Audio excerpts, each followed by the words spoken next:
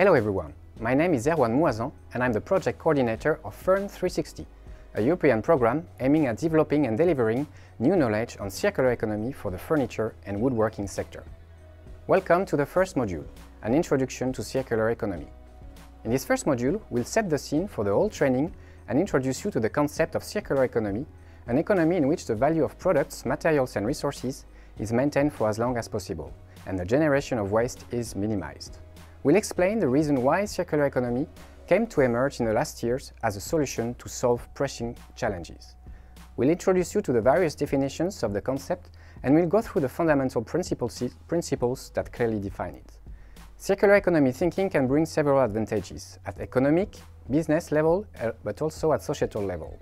We'll also highlight that there are currently several barriers hindering its development. Circular economy is not entirely a new concept in itself. It builds from different schools of thought that have emerged several decades ago: cradle to cradle, biomimicry, industrial ecology. As an overarching framework, it provides a set of different strategies that pave the way towards more sustainable businesses and a thriving society. The first module is developed around 5 distinct units. Unit 1, Limits of the linear economy. Unit 2, Definitions and principles of circular economy. Unit 3, Advantages and barriers of a circular economy. Unit 4, Circular Economy Schools of Thought. Unit 5, Circular Economy and Sustainability.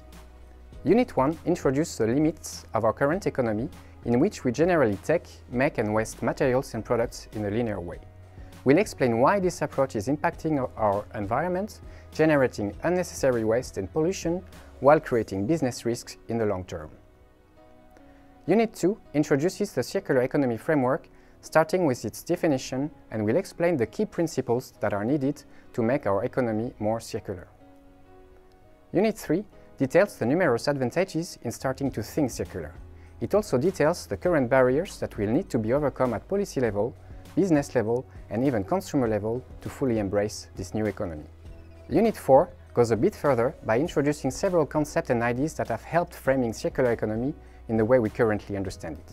We'll talk about bio-inspired design, we'll look at how waste can be considered as food, as input to develop new products, and we'll see how maybe selling performance rather than products can be the best way to keep products in the loop.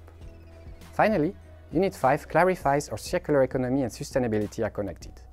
If both frameworks share a lot of similarities, they also have different origins, goals, and means of intervention. The module is comprised of different slide decks, short videos, infographics, and additional reading materials. It takes about 14 hours to complete this module. At the end of the module, you will be asked to take a short test in order to validate the learnings. But now, let's get started. Welcome to FURN360.